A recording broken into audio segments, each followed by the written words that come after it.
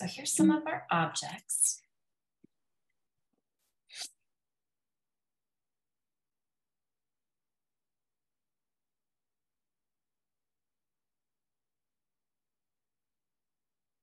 So for me, I'm going to choose the houseplant one because I am a plant collector, so it just matches my personality. But when I'm looking at this image, I'm noticing that there's lots of new growth, but it also is still in a vase and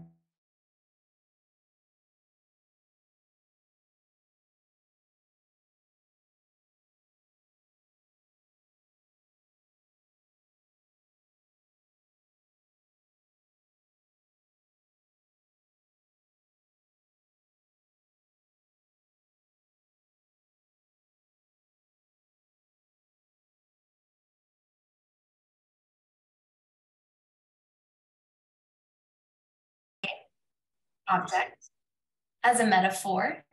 Does anybody else see an image here that they would like to describe about their current mindset with teaching?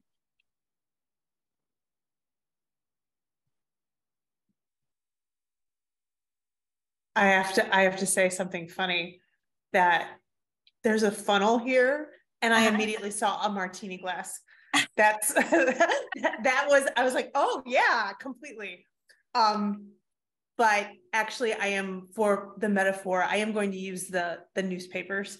And the reason that that's elevating for me is I feel like the world is really, what is happening in the larger world is really impacting teaching and learning spaces in what I would say a maybe a new and different way, whether you want to talk about from the way COVID has changed our teaching and learning spaces, whether gun violence is changing our teaching and learning spaces.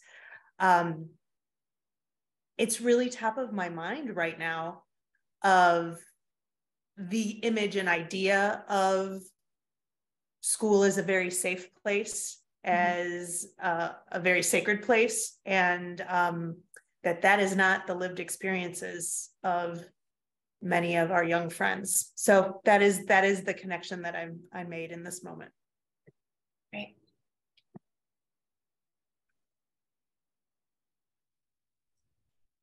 For me, the candle really resonates with me. I love the idea of light, but also that it's kind of on its own. A lot of us, if we're in the arts, we're usually on our own where we're at, but also it seems like you're constantly advocating for what you do and making people realize that what we do is not only fun and important, but also it's essential for us as human beings. And we so often forget that we're creating human beings, not little machines.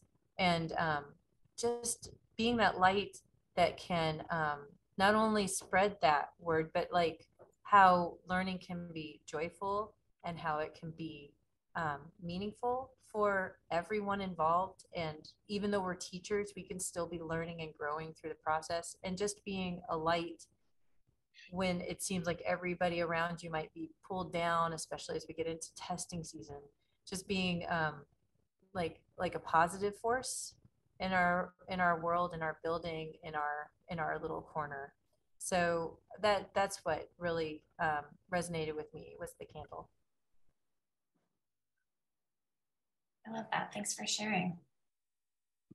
Is there anyone else that's connecting with anything? And it's okay if you choose an image that's already been picked by somebody else in the group. I was going to say the candle as well. But what kind of jumped out to me at first was kind of the flame being just kind of the passion for like learning and teaching and all that. But then at the cost of like the flames going, but the candle's melting. So just giving so much of yourself and losing some parts of that, it's going to melt eventually. Yeah. And sometimes depending on what kind of candle you have, it could burn fast, and sometimes it can burn slow, but that's a really powerful thing to be aware of too, that, you know, sometimes when we give, there's also that other end. Charlie, are you okay if I read yours? I saw you posted something in the chat. Are you comfortable? Okay. Charlie said, I feel the newspaper is my connection, as I think the world is changing, and with social media and technology, we are having to make adjustments to help those with learning and retaining important information in a way that is different than the old school way of pencil and paper. In the art room, art has changed to more technology and is blending into my room, and I have to find a way to include it. And lots of connections with the candle, so that's great. And the mirror being a reflective practice for both students and teachers. Great. Any other connections?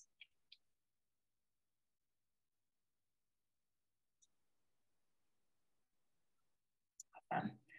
Let's go ahead and quickly kind of reflect on that brief little warm-up activity. I have a variety of reflection questions here. I'm not going to read them all to you, but take a second to read it. See if there's a question that maybe speaks to you that you would like to reflect on. Again, this is coming from drama-based pedagogy, and it was called Object as Metaphor.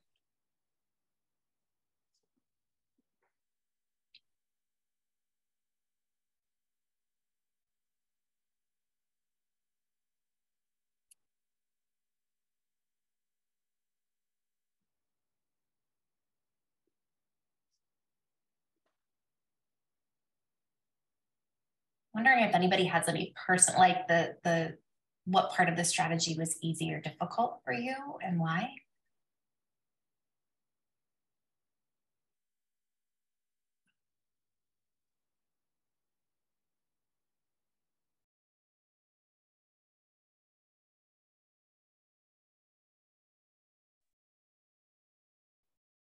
I would say that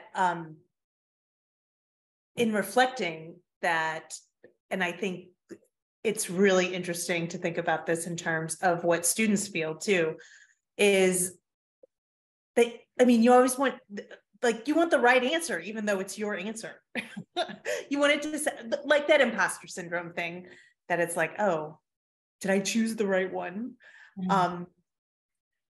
And that might be just where I am today in this moment, but I think it's always good to remember in the feeling the safe space of being able to share and be open and be present. Yeah, this is totally a strategy that could, I mean, it took us, what, 5 minutes. It's something that could build that safe space where, like, at first it's a little uncomfortable, right? But then the more you practice it and the more that students feel comfortable sharing out and knowing that it is their answer and there really isn't any right answer or wrong answer, then the conversation kind of builds from there. And that's where you can kind of see it expand maybe into some of your content. Like, how could we use this with literature that we're doing right now? Like, how can we connect to character or mood? How can we connect to like mathematical concepts with geometry? Like, there's different ways that maybe once you kind of have that safe space, this could branch out into other different areas.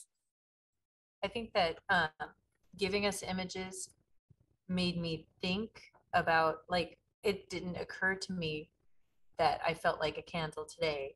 Or, you know, if you ask just a blanket question, how are you feeling today?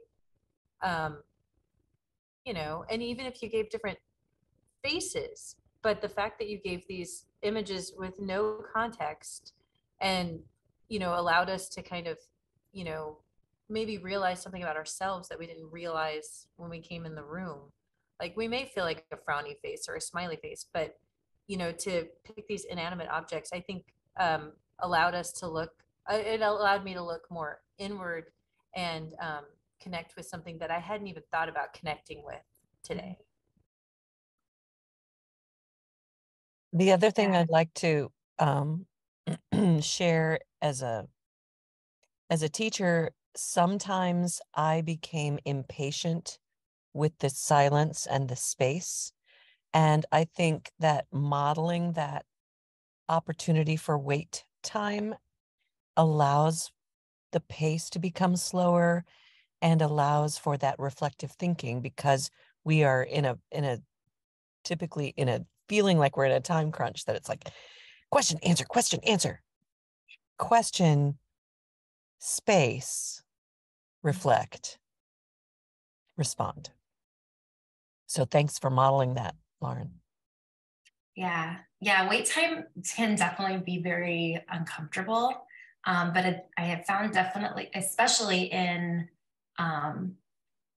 arts activities or warm-ups or lessons, giving that time, and this is also a personal response too, but I know I've been in a situation where somebody's presented something, and like sometimes it's even just that pressure of like, oh, I should fill this space, like I should say something, and it's taking that first risk and that first leap of faith to put yourself out there and to share something. And then once you do that, it kind of ripple effects, right? Like, oh, like I noticed in the comments, somebody was scared to choose an object because they didn't want it to seem silly or crazy. But then hearing that, oh, somebody else is also relating to the candle in this moment, or somebody else is also, you know, thinking about the funnel and maybe a post cocktail that we could, you know, like how could it connect, and how can we build that relationship with each other as a group?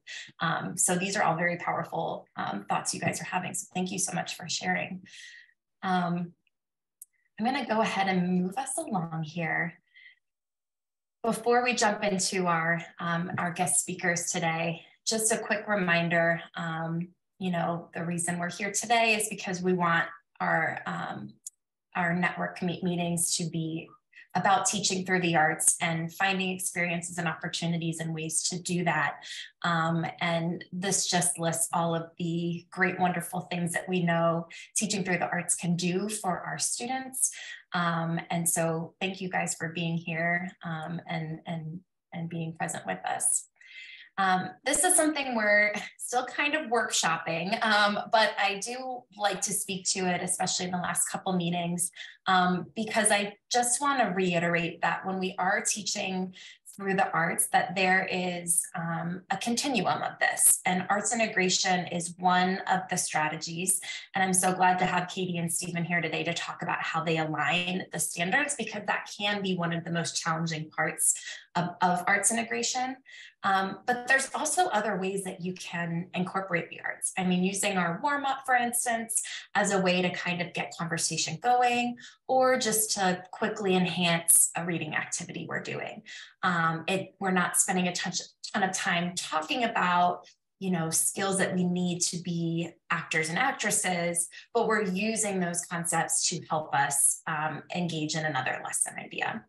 So this is just, again, something we're kind of like working through and working on and continually changing, but just reiterating that arts across the curriculum can look a lot of different ways. And we encourage you to try and share the different ways that you have used your strategies. Before we jump in, just a quick discussion point. And since we have small group, please feel free to just unmute and share out. But in your experience, what are some of the most challenging pieces you have found in assessing in an arts integration approach? One of the things I find most challenging sometimes is just like finding the time to do it, like trying to work the assessment piece into the project or into what we're working on. Because sometimes, like I know this year our units are a little shorter, like we shortened it down, and so it's been a little bit challenging. Like before, we had more time to do like a writing piece at the end or compose an artist statement, and that was kind of the assessment piece.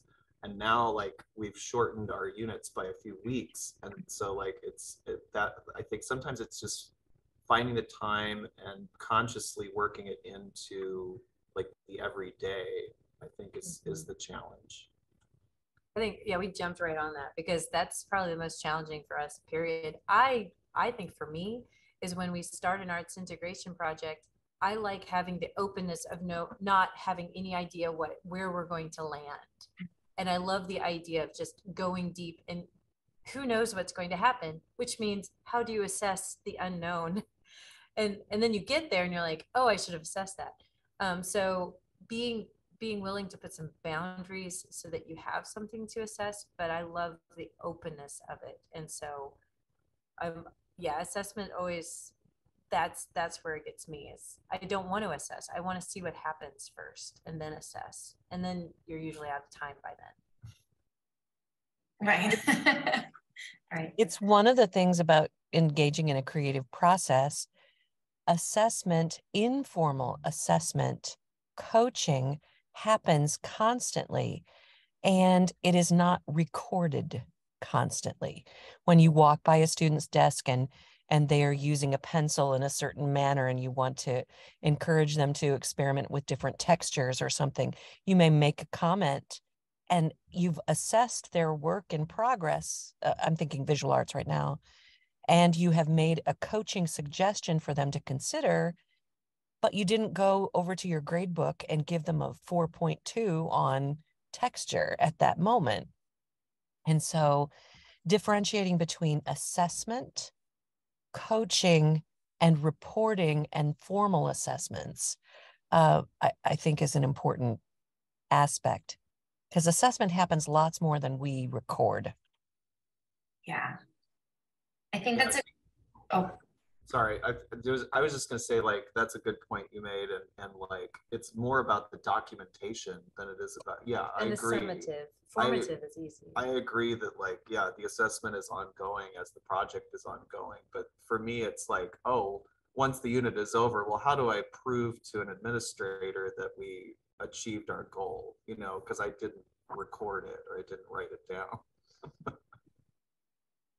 Yeah, I was gonna just bounce off of that as well. I think that's a really important point, because like just that word assessment, I think as an educator can be like dun dun dun, because it's like, okay, we have to like prove to our administrator, make sure we're hitting all of these things, but it can be this more documentation style kind of process where it's like, I find as an arts integration teacher, like I know what I'm hitting and what standards I'm hitting. And yes, it's important to have that documented somewhere or written down somewhere.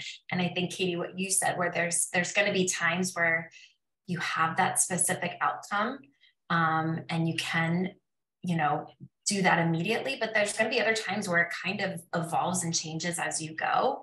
And I don't want that to bog down people that they're not doing arts integration, because they don't have that formal assessment piece, for example. But there are still ways to teach a content form, teach an art form together, and have it still be arts integration. I think when we get into that assessment piece, yes, it's important, but I also don't want it to weigh people down, if that makes sense. And I think people are bringing up a lot of great points here.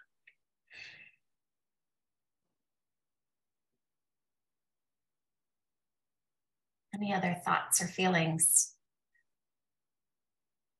about using assessment in an arts integration approach? I think sometimes for my students, it is an issue of needing a rubric and then comparing up against their peers. So when they self-assess, they're comparing themselves rather than looking at the rubric and the skill that we're working on.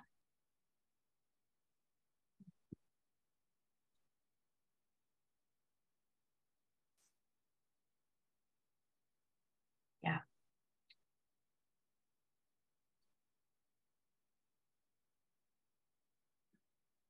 Well, I'm going to let us go ahead and move on then to our guests for today, Katie and Stephen.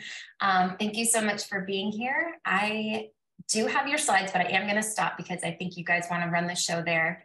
And then if you need me, I can be your little backup.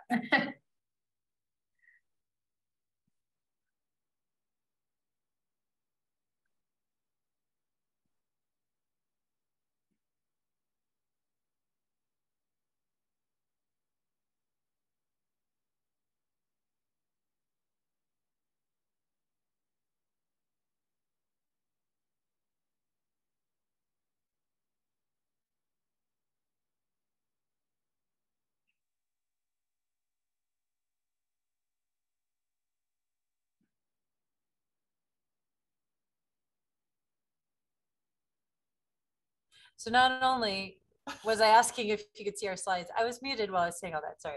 Steve, can you see our slides though? We're good. Okay. Okay. All right. So yeah, so I'm Steve Schisler. And I'm Katie Schisler. Yeah, and we work together at Stoll Elementary School, and we have been doing arts integration for the last few years. Slightly interrupted by COVID, but back at it again.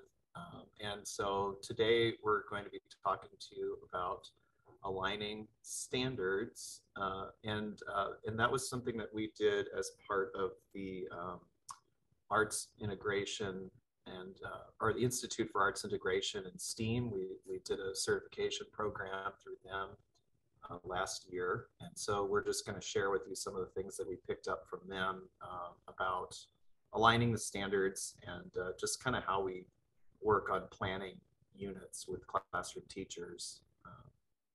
Yeah, because when we first started doing integration in general, we really had no idea what we were doing. And to be honest, we aren't experts. This is about our 5th year doing it, and we're still learning. We're just, you know, a few steps further. And so we just wanted to share with you the steps we've come to. And everything that we learned or sharing with you, we did learn from the Institute for Arts Integration. So we'll have that link later on in the presentation if that's something you're interested in doing. And yes, we're going to look at aligning standards because it's everybody's favorite. When we think of standards, I think just like Lauren said with assessment, like I say assessment or standards and teachers' eyes just glaze over like, I mean, we just hate it like every time. And even when we were doing this last night, Steve's like, I hate this so much. We don't, because we're artists and we want to teach the human beings, but unfortunately we need to look at the science of it because science is good too, right? They're equal. And so we're kind of looking at the science of teaching arts integration. The benefits of aligning standards will keep our objectives clear. Like I said, I'm somebody that likes to go deep. I like to go out into the unknown and see what happens. But if we have a standard that we've created, it keeps bringing us back so that when we start straying off, we come back to what is our goal? What do we want our students to be able to do? And so we keep coming back to that. And that's an important thing. Another thing, it does make it a lot easier to create assessments. You can create those rubrics. You can create the summative that you're aiming for so that the students can be aiming for that as they go through the lesson. As teachers, we can be aiming for that goal in the end while still allowing them to be creative. It also makes lessons more meaningful because yes, arts integration is fun, but it's not just fun and it's not just enriching. It is so much more than that. And in order to get that message through, you've got to speak in the language that administrators understand, and that's through that. It's a common language that, you know, your teachers, and I get this with teachers, oh, I can't sing, I'm not a musician. We'll let the kids do that. But I can't draw. I can't even draw a stick figure. Yes. but the thing is, you know, we're all artists, we're all musicians, and we've got to all get out of our comfort zone. I'm not a math teacher, but if I spend time with those standards and start seeing common language, I can identify with them more. And I will go to a math teacher and say, what does this word mean? What is this? Or I'll look at a social studies standard, and, you know, it gives us a common language to discuss. And then, like I said, administrators love them. I don't think they really do, but it's what they will listen to. If you're it's like, a language they can understand. Yes, it's a language that they can bring to their bosses and say, hey, our kids are accomplishing this. And it just helps us stay on the same page. So it's not the most exciting thing in the world. And it might make your brain hurt a little bit, but if we can learn some steps through this, then perhaps we can create something even as a state, create a bank of arts integrated standards. Wouldn't that be exciting? And that might be something that comes up later in today's lesson. All right, so whenever I'm doing metaphors in my classroom, I always go to food. I know, I was so hungry looking at these images. So yeah, so here we have a cupcake and a jelly roll. And as we were talking about standards today, we're going to be using those a little bit.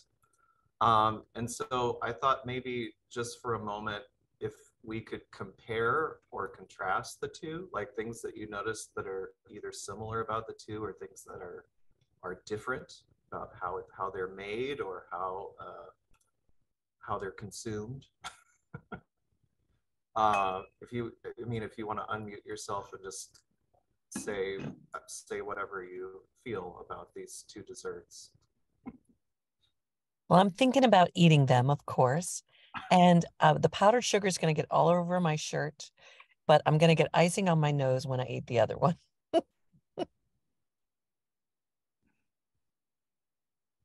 Any other thoughts about how these two desserts are different from one another?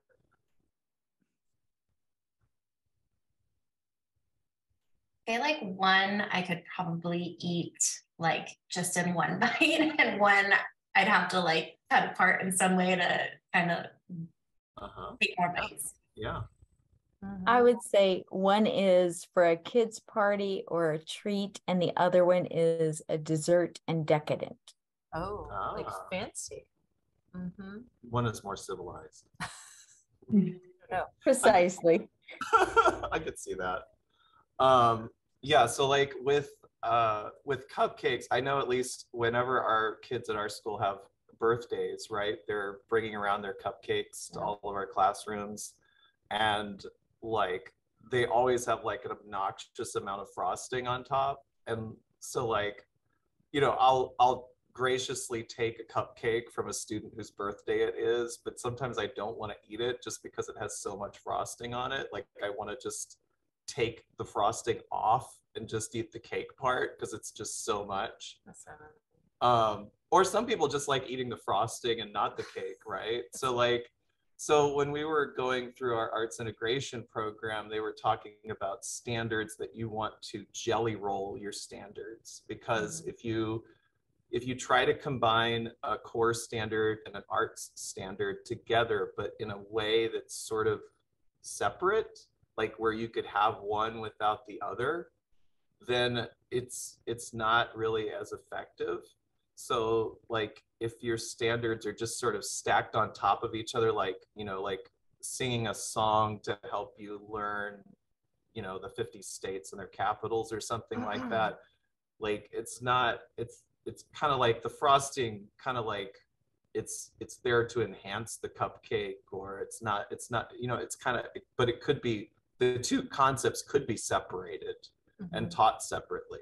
So whenever they were talking about how we're supposed to mesh the standards together, it's more like a jelly roll. Like if you just wanted to eat the jelly part of a jelly roll, that's really messy. That's not going to work very well.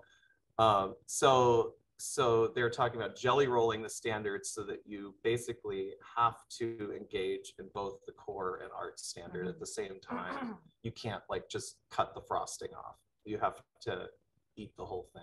Yeah. Any thoughts on that? I am so stealing that.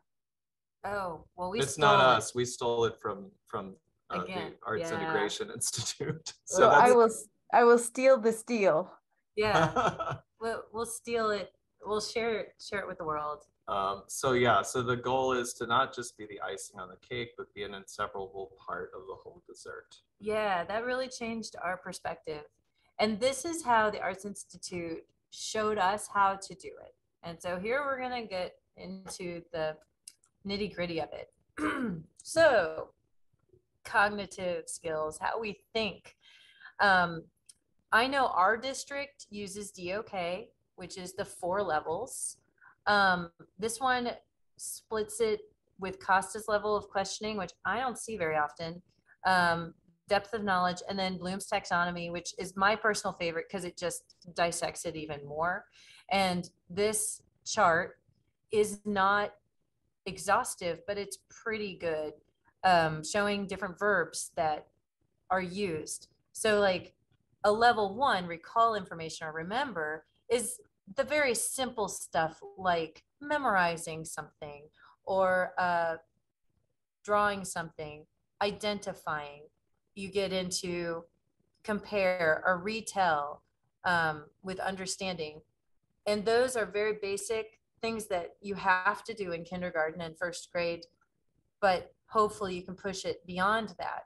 And of course, our ultimate goal is to get to that top level of extended thinking, of creating, where you go beyond that. You're imagining things, you're producing things, you are you're organizing things, you are designing, you're going to that next level. And creativity is everything in arts. I mean, that is everything. So if we can push it over there, that's great. But also you'll see some of these words are multiple under multiple ones, because you can analyze something and debate it, but maybe you can push the cognitive level a little harder to go to the next strategic thinking level, where the debate is even deeper in how you research it. And using an art standard can bump it up a little bit. It can take that level 1 and maybe move it to a number 3 on the Bloom's taxonomy, or you can take a 5 and knock it up to a 6. I personally love the creating element. For me, when I'm creating units with teachers, I really want to have creation in it and using musical concepts to create things, to show their knowledge, to show what's going on in them. So that's something I love to push for. And if we can use that with our standards, then we can possibly not only find standards that align, but make a better standard. And what administrator would not love that? That no, they're not only applying it, they are evaluating it. Now they are creating. Their brain is working a lot harder. They can't go on autopilot here. They have to switch it on. So that's one of the great things. We're going to look at a few of examples that we have that we've created. I think it turned out that they were both mine. I'm sorry. It's fine. Steve's are really good too. It's fine. But we'll talk about it. All right, so what we were trying to do in our coursework was to take a content standard and an art standard and bundle it together. So like we said, jelly roll. And you'll notice that on the art standard, we highlighted the verbs. And we did this like when we were doing it too, just to kind of help visualize. So we highlighted the verbs that we saw in the standard. And then when we tried to combine the two standards together, we basically rewrote a new standard combining the actions in both of these. And when you do it, to jelly roll it, instead of just, you don't want to have like all your red verbs stacked on top and all your blue verbs stacked on the bottom. You try to sort of interweave them into the standards so that it, basically is difficult to remove. All right. So like for this one, the art standard is, I don't know if I can read it. Yeah, it's a theater standards at 3rd grade. So or which? That's 3rd grade. Yeah. So use personal experience and knowledge to make connections to community and culture in a drama or theater work. And the content standard is describe how people in Missouri preserve their cultural heritage. And so then, now this is just a lesson C. It's not a complete lesson. But one of our first projects that we did was just creating like 10 lesson seeds where we bundled a content standard and an art standard together. And this was just like a jumping off point for what you wanted the students to do. And then you could, some of those we then pushed into like a complete unit, and other ones we just sort of left as the seed, and maybe we might come back to it someday. But as these two are combined, then it reads, the student will make connections to community and culture in a drama theater work by a Missouri playwright by describing how the work preserves the state's cultural heritage using personal experience and knowledge. So we tried to bundle these together in a way where you just couldn't really take one out. Like you kind of have to have both for that to work. Yes. Here's one where the content, I believe this is second grade, is develop and demonstrate reading skills in response to text by retelling a story's beginning, middle, and end by determining its central message, lesson, and moral. And I used a dance standard, improvise a dance phrase with beginning, a middle that is the main idea, and a clear end. And already not only did the verbs line up, but also you see the beginning, middle, end in both of them. You're going to find natural alignments between standards. But what we were taught to focus on is the verbiage. Improvise versus retelling and determining. Improvise can mean, off the top of your head, but also the idea of retelling in a way is kind of an improvisation. You are retelling the story or improvising what you know about the story based on what you've learned about it. Because improvisation, you use the context of what you already know. And so what I ended up writing was the student will determine the central message of the story and improvise a dance phrase with a beginning, a middle, that is the main idea, and a clear end. The student will retell the story's beginning, middle, and end with the main idea dance phrase they have just improvised. And so if you see that new, it's kind of like a supersized standard. Yeah. You are not only covering one standard, you're covering multiple standards at once, and they have to stay together. There's no way that you can dance without having the reading element. You cannot, you can't retell it without having the dance element. It's got to be together. Also notice that both of those things are not necessarily in our wheelhouse because I'm a music teacher. Steve is a visual arts teacher. Now I've dabbled in theater and dance, and so I feel more comfortable with it. I think visual arts teachers will have the biggest challenge in the sense that I can take from theater and dance and music, all of them performance based, but I would think as a visual arts teacher, presenting an idea that has dance would be a little unnerving. It would take you out of your comfort zone. But I think that's another thing we have to look at, is that as arts integration specialists, we need to be open outside of our subject, which is scary.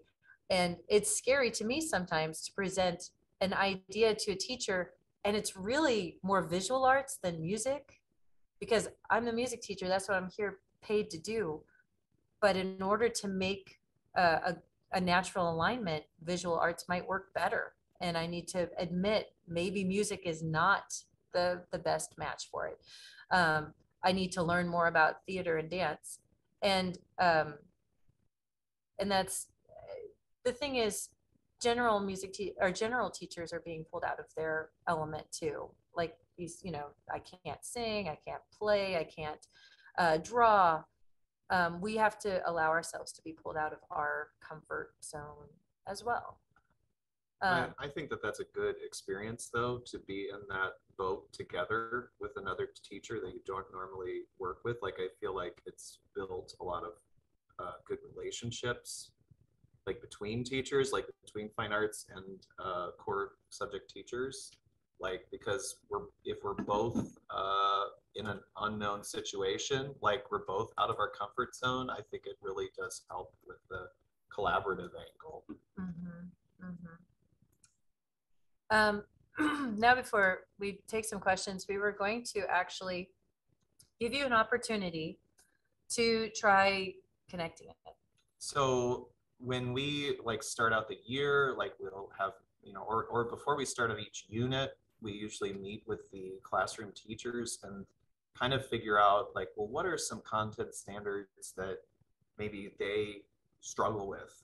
because we're all there, even me as a visual arts teacher, right? There's certain units that I feel very strong when I'm teaching painting, but I might feel a little bit weak when it comes to teaching fibers, right? So there's always some kind of like standard that you're like, oh, that one.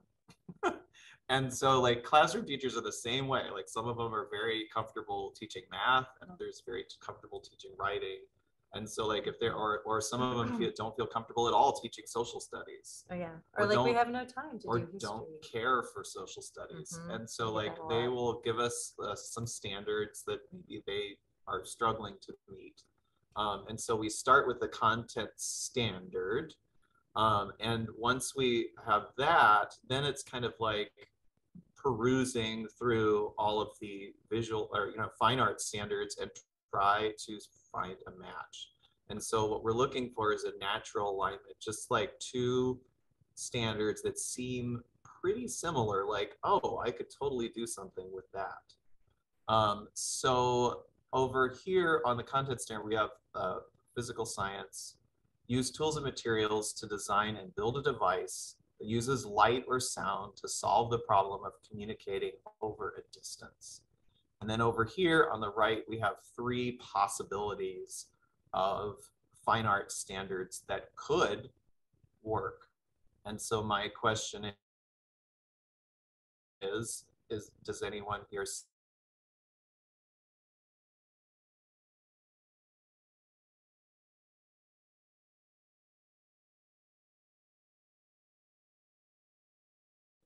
I just was wondering if anyone wanted to chime in and Yeah, we'll give you a second to kind of give think you a about second it. to read over it and see which one you think matches up the most naturally.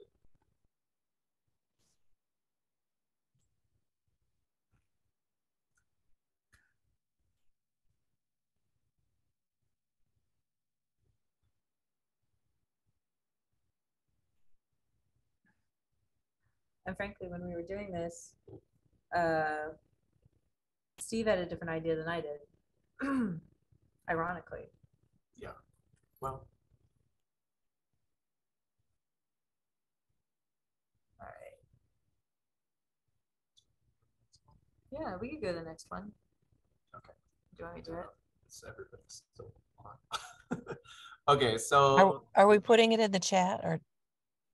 I know. Oh yeah, you could put it in the chat or just if people want to speak up, that's fine too. I would be so scared. I'd be like, this one? There really isn't a wrong answer here, honestly. Like if you think that it matches up. So we've also here we've got the verbs all highlighted too, if that helps a little bit.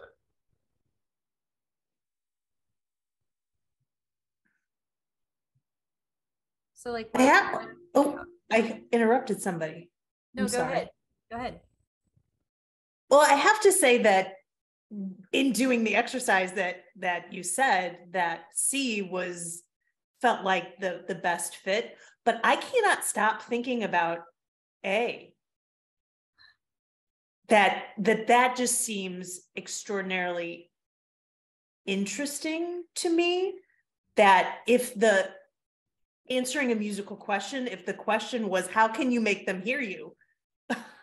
Yeah. Over there, that could be a really interesting thing. But I'm perceiving that connection if we're going with just a straight, like, oh, I think most people would see the alignment. Then I would say C. That's what I'm thinking about right now.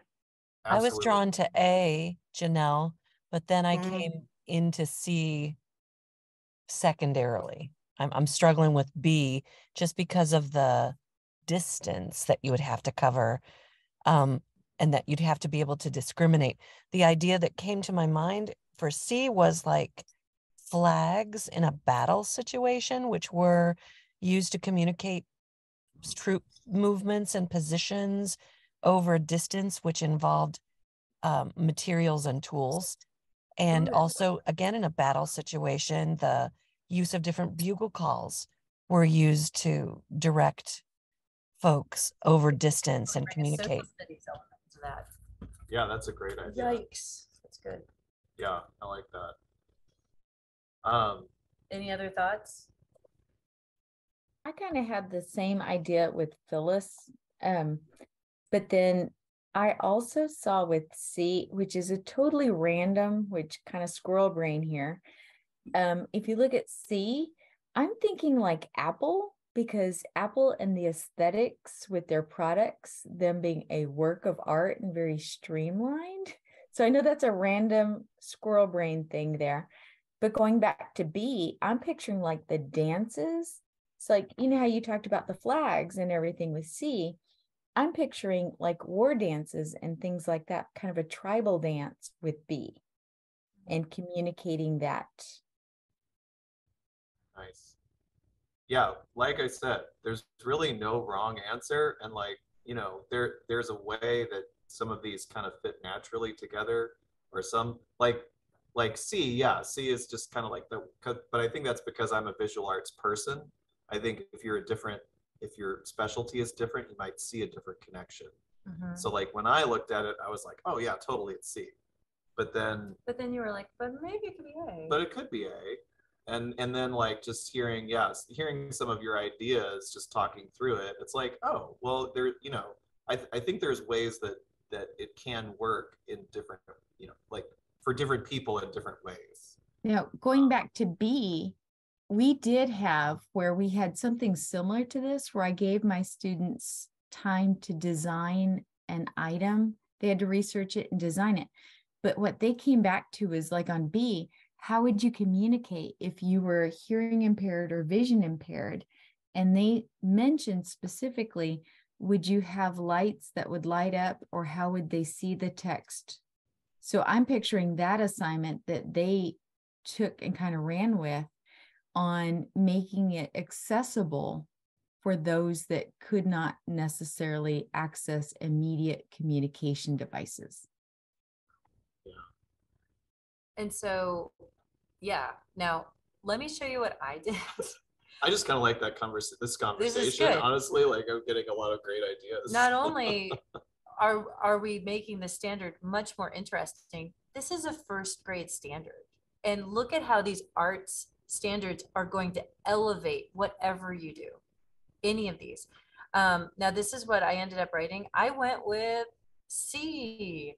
The students will create a work of art or design that uses light or sound to solve the problem of communicating over a distance. The student will explore types of materials and tools that they will use to design and build this work of art or design. And I was thinking of literally like a work of art. I don't know. And here's the other thing. We aren't giving anybody a lesson. We're giving them an idea, a lesson seed. And just in this conversation, I've heard 4 different really interesting projects that could go from that. Like, yeah, all of those ideas could easily be developed into a unit. So what if you were able to go back to your teachers that you're collaborating with, or something you're developing with this supersized objective standard, and say, let's explore this. And look, it's jelly rolled, like red, blue, red. It's just the visual shows that it can't be separated. Next time in April, what we wanted to do was do more of these, maybe in groups. And what I'd love to see is perhaps we could create a document, a living document of where we take some of these seeds and put them out in the world, like maybe even on the DESI website under arts integration, some of these supersized standards that could maybe excite people to try some of these projects to push a little bit further. And maybe this could be the beginning of that. And if we are in groups that maybe you are an art person, a visual arts person, with a music person, with a theater person, and you can all collaborate and say, hey, I've got an objective here that might really work well here. It means you got to dig into the objectives, but what we're finding is it's so useful to us to make it more meaningful for what we're doing. So that's what we were hoping to do in April. I didn't tell Lauren and Phyllis, hey, let's make an entire database, but I think it could turn into something like that. here is the Institute of Arts Integration. If you're interested in getting that certification, it's a year-long process, and we learned a whole bunch. And this was just the first step of it, what we're talking about now. That's how to get a hold of us. And do you guys have any other questions or thoughts you'd like to share? Where is this located? Well, it's all online, but it's located in Maryland. Mm-hmm. So you didn't have to travel to Maryland to do this? You did it from your home? All online. Yeah, it was entirely online. And they do a lot of online, even if you don't go do the Institute, they have a wonderful summer and winter online, like, what is it? It's like a workshop. It's a workshop, and they're very good, and they're all 15 minutes. They jam pack a bunch of information, and then you go on to the next one. It's very practical. It's very practical. They have one right before the school year starts that I would highly recommend. And then they do one in winter where we as students actually presented at it, and it's an international thing. It's known throughout the world, but it seems like it's kind of this hidden secret, but it's a very good program. I wonder if I saw you guys. I did the winter one during, at one point I did the virtual workshop conference. We were in it last year. Okay. Maybe not. Very cool. Well, thank you so much for presenting today. It was really great. I think not only did you demonstrate a new and different way to look at how we can align the standards, I think for me, the visual of seeing the colors and then mixing them together and the jelly roll metaphor was like very, very helpful.